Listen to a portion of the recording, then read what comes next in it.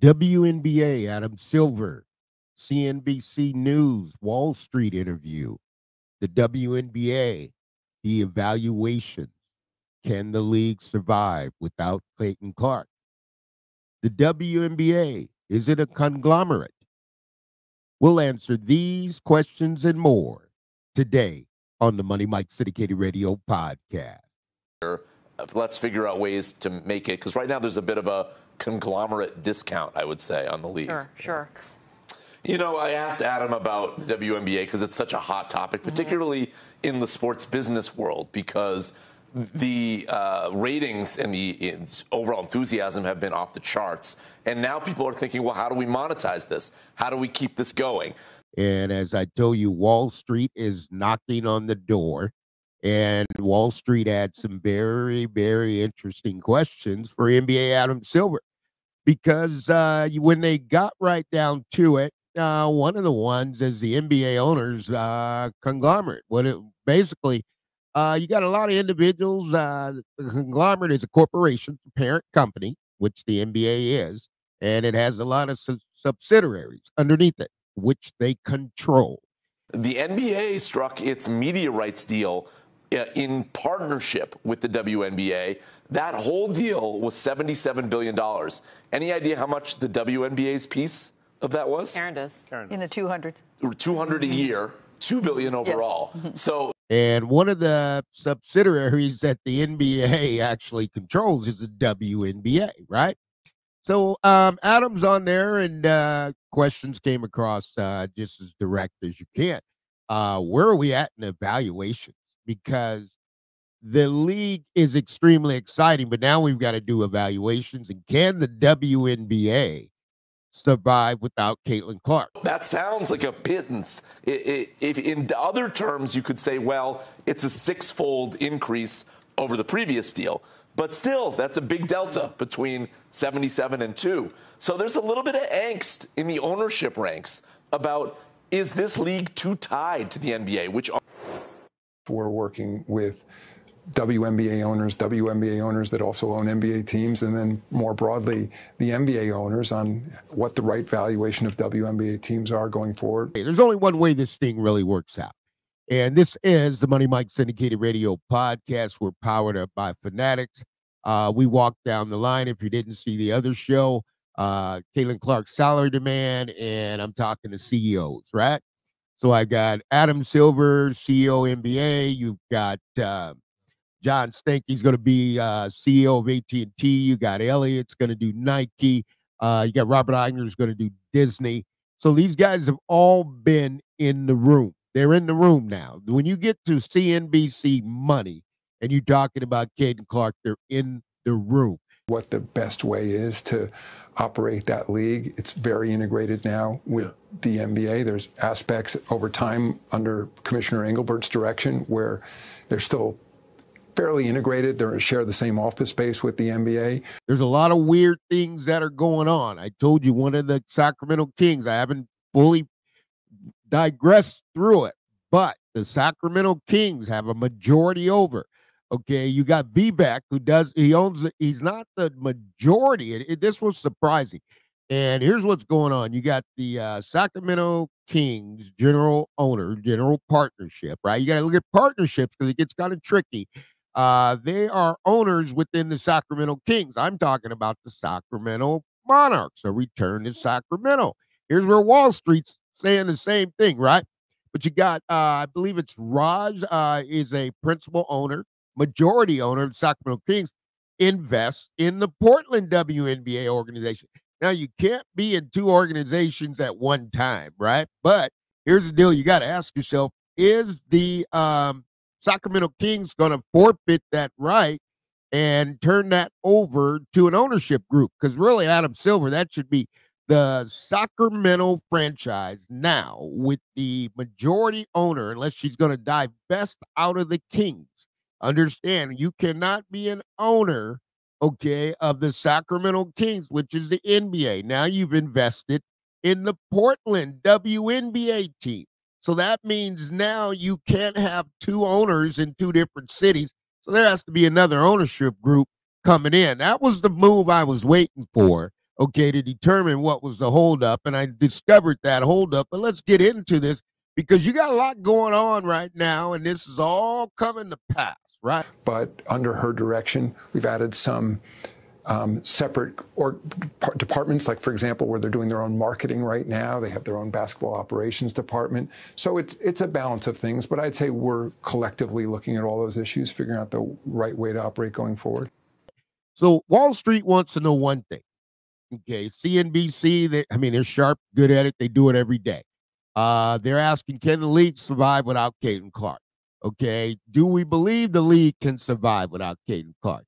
Does the league believe it can survive without CaitlinClark? Because now you're talking about the true valuations. Because, see, you cannot go in there and you can't have these valuations. Like I told you, I put it on the table. And, folks, let me tell you, with the Money Mike Syndicated podcast, with my background and all that I'm involved in, okay, the word gets to the top desk. It's going to get to the top brass. There's no doubt about it. And there's enough transcripts running out there that you're going to understand what I'm saying. I'm saying it very clear. There is a reevaluation of the media rights in 3 years, whereas if the popularity of this league continues to go up and up and up, media partners will, in fact, pay more money to the WNBA. But clearly, you could see that Adam Silver and the owners are starting to think about, okay, we may be sitting on a gold mine here. Now, to the fans who put in the comments, I hear you. I'm coming up to you as well on those comments because you're saying, Mike, this is not possible. Mike, this is wrong. Mike, you're the only one speaking this way. I am, because it's corporate enterprise business, folks. And I'll tell you, CaitlinClark, let me just explain to you guys something. Can Wall Street think, can you survive without CaitlinClark? You got the league and all the fans talking about the league didn't make money, all that. Skip that, folks. CaitlinClark wasn't even born. Okay, understand, CaitlinClark wasn't even born when the NBA started. All right, they had a 6-year head start before she was even conceived and was born, okay, by the parents. So I don't understand the concept of how people take a business, okay, and you take a corporate enterprise business that somebody has owned for the majority of time, which it has happened, right? They didn't make any money, so they sold the corporation. The next person comes in, and all of a sudden he has a blueprint to make billions of dollars. What do we do? Take all the employees that work for the corporation, you guys get no raises because you didn't make any money while the previous owner was here? It doesn't make any sense in corporate business. That's not how real life works, right? And, that is the case for the Liberty's owner, right? Yes. Which owns an NBA they own an NBA team. Yeah. Right. There's just a ton of interest. A couple of years ago, the WNBA wouldn't have been in a position, remotely close to what it is now, but I think they may not be in a better position again, even what you're talking about. Real life works in corporate business when you have investors or partners are ready to put up the money. Okay, now here's the deal. You got people who are not even able, okay, to build out, okay, facilities if needed, right? So they got to go play in small. Well, you're not going to get any naming rights on that. You're not going to make any money on that. And when you look at it, all of this is going to go back to the Lakers, Jerry Buss, the Buss model. What did Jerry Wars do? How did he get Great Western Bank to sign on the arena? See, it starts out when it's just it's team arena. But once you get big, then all of a sudden somebody comes in and gets sponsorship. That's why people say the WNBA is losing money. I'm like, that's impossible, right? Because you got acquisition. You put Delta's name on the flight, right? So what do we ask? The Delta CEO now, you're going to pay the $50 million for the flight because you got your name on it, Delta. All right, and Delta makes more than $50 million a year. So we'll see, right? Like, there's obviously CaitlinClark has really driven the popularity of that league, but still the finals, which did not have CaitlinClark in it, was a 25-year high this year. So it's more than just her. We just really don't know quite yet how much more. A lot more, though. Yeah. And I agree, CaitlinClark effect is gigantic, but this was kindling that was sparking already, and then it just, yeah. Let's quit all of this. How does it really work? This TNT 5-year contract threw a loop in the wrench, right? You got 5 years, 45 games. So you got Adam Silver. They want to know what the value of the league is. There's too many partners involved and too many people want to get their money either in or they want to get their money out. Okay, this is a risky, high risk proposition. And it came across, and here's the other thing that came across. So you got CNBC asking the same question I am. Okay, can you have two leagues? Folks, this thing is corporate competition. Okay. When you get on the money, CNBC money, I watch it every morning, folks. I mean, I enjoy here CEOs trying to fascinate themselves of saying what they can and cannot do when some of them know their hands are tied, right? Your standpoint, would the separation of the two leagues be better for the WNBA? Is it like unlocking value, some of the parts sort of thing? That's a good question. I don't know. I don't know what the standalone would be like. But I do think so highly of both Adam Silver and Cathy Englebert. It's great leadership on both sides. So you got Cathy Englebert knows your hands are tied. You got a 90-10 split, right? Yeah, I mean, come on, guys. You got a 90-10 split. What does that mean? Of the $100 million you make, you get $10 million. And partners, WNBA, everybody else gets the other 90 million. You can't make money like that. You can't survive. And that's why you're not paying the players. Now, that has nothing to do with the players. Okay. That has nothing to do with the players. Okay. Coming in and doing this in this fashion. Now, here's what the NBA did. And you know what? This is where you got to really look back and say, okay, NBA, were you intending to do this? I don't think so. But, you know, they gave you the league in the beginning. Here's how it all starts. Yeah, okay, I tell you what. You go ahead and I'll give you this farmland, right? Because I like farming, growing up in woodland, growing tomatoes. I like cattle and all that kind of stuff, right? So you get the farm, right? And the farm's not producing anything, but go ahead, I'll give you the farmland. You can farm and make as much money as you want, right? Well, you're going to go ahead and cultivate that line. And you've been working on it for 10 or 15, say 28 years, right? All of a sudden, you got the ground, everything's right. You got all the bugs, the chemicals flowing right. Now you got a great harvest. Here comes the owner of the farm going, wait a minute, I want my farm back, right? So you've done all this work, which is equity, right? It's sweat equity, but they're not partners. So it doesn't really matter, sweat equity, because you're just an employee, right? But here's the deal. CNBC wants to know, Adam, you got a competitive threat. Adam, they're letting him know. Okay. And when you get there and Adam knows, you can't sugarcoat that because the WNBA now, you got a lot of people want to put money in. I think it's a question that needs to be asked to some degree. And in fact, I did. I asked Adam Silver, in hindsight, do you wish you had negotiated this in a carve-out way so that it wasn't just the WNBA kind of going along with whatever the NBA did because the partners are the same. But actually, if they had negotiated separately, theoretically, they could have brought different partners to the table, and maybe that overall number for revenue would have gone up. Owners who also have general partners, and you got the NBA owners want all the teams. That's the plug and play right there. I'll tell you what the play is, okay? You got the partners and everybody. They don't want to give anybody a team. Nope, nobody get an expansion team. That's the problem right there, right? Because you got boom, boom, boom. Okay, you can't be a conglomerate and be a monopoly at the same time, right? Because I mean, come on, let's go. Pac Bell, AT&T Bell, Monopoly. You break it up, you bring it back together again. I mean, you can't sit here how America was built and say, hey, okay, I'm going to monopolize all of these ownerships of franchise, right? So, and you got people who are saying I could do it just as good as you. NBA owners, I could do it just as good as you or even better, but I can't buy into your league.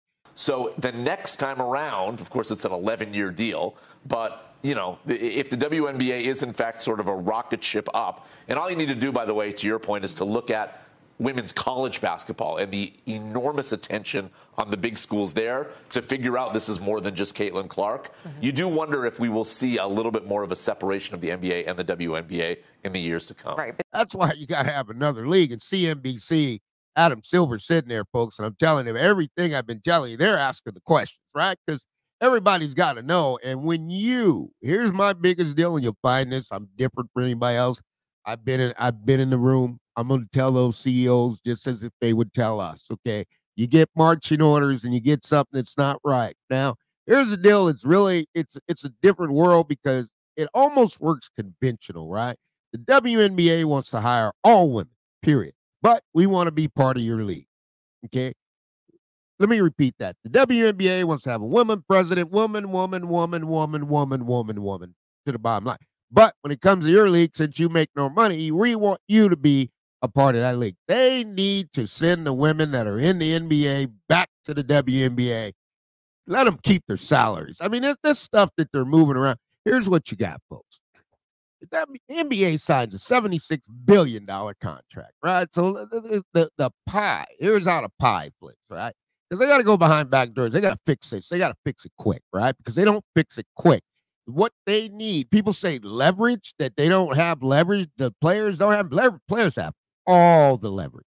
These issues are really interesting because it's happening across sports in terms of how valuable women's leagues are. And we saw it also in lacrosse, right? They're exploring. Well, it's interesting that you said that. Did you guys see Josiah on the float there? I did. I did. The Nets, and I saw him speak a few weeks ago somewhere, and he was asked the question, what are you most excited about? What do you think the best opportunity is in pro sports? He said, number one, WNBA. He said that's kind of obvious, but he also said pro lacrosse, which I think he's also an investor in that. Yeah. This leverage here is gone through the roof, that they're going to try to get this CBA done quick, right? Because if you don't, you're going to have a competitive threat and start losing players, right? Because I told you the unrivaled is not unrivaled. Unrivaled is not interested in playing 3-on-3 basketball for the next, 20 years. Or the unrivaled league is interested in being a rivaled competition, right? That's why I call it rival. But you got CaitlinClark, right? And I told you the price tag's $5 million. I threw that number out. And it's not even going to get moved by $5 million. Let me tell you why CaitlinClark's not going to get moved. You can't have the player that's the WNBA face of the franchise, right? The WNBA face of the franchise playing in a competitive league. I don't even know how first of all, I'll take you back. I don't even know how they allowed Breanna Stewart, current NBA players, to start another league, right? Because you got contracts. And the amount of money now, can you imagine an NBA player saying, hey, I'm going to go contract to play in this league, okay, when I get out of the NBA? Well, you don't need to play in the NBA. They're not going to allow you to do that, right? So they're going to allow CaitlinClark or any of the top stars that come in. Now, here's the deal. You got Gino, and I told you guys about Gino, because Gino's trying to get Paige Buchers in the league. See, here's the flip side with Money Mike. Money Mike's going to break it down and make it make sense to me, because the league itself was designed for the veteran players to be able to make extra money, right? So that was what the league was for. Now we're bringing in college players. Why would we bring a college player to come in and play the league? Because that goes back to me. Now you got to go get an arms race, right? And Cathy Englebert knows that this thing's going to turn into an arms race. Okay, so here comes Adam Silver saying pump brakes. That ain't going to get anybody to pump the brakes, because at the end of the day, WNBA owners need money. Okay, WNBA owners don't want to get any money, okay, coming out of there from the NBA. Why? Because it costs too much, right? So this is like bonds. This is like U.S. bonds, right? You can buy all the bonds you want, make the corporate payroll, because the bonds are cheap, 1% and 2%, right? But guess what? Now you got all the other countries are dumping our bonds and saying, hey, give us that money back. Now, you want to borrow some more money? We got plenty for you. We're going to lend it out 8-9%. I'll tell you what, that's a corporate choke on a lot of corporations in America, because a lot of corporations have trouble making the payroll. Now, the WNBA has not had trouble making the payroll because they have been in the deep pocket.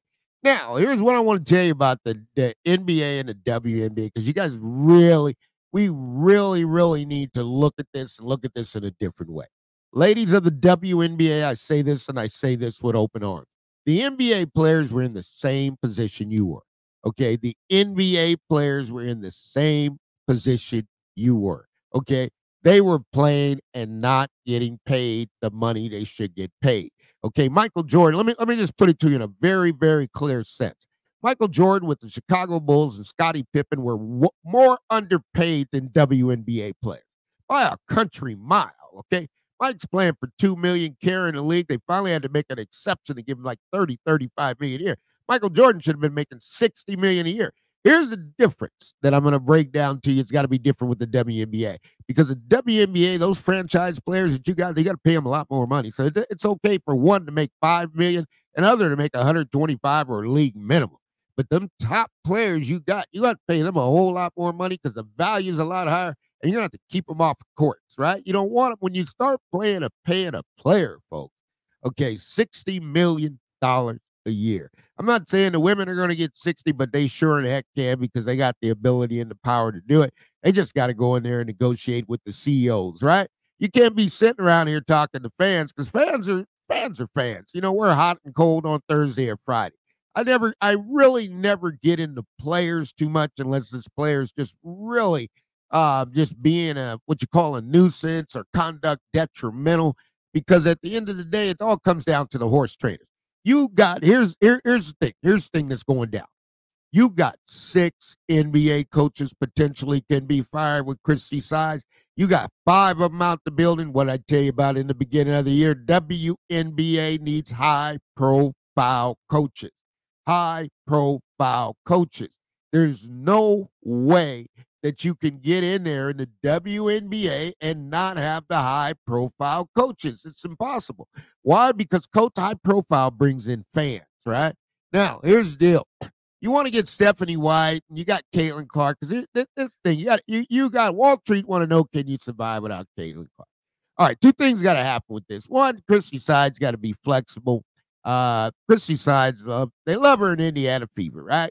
But things didn't go as well as they could have. They could have went better. So you got Stephanie White. You try keep them both.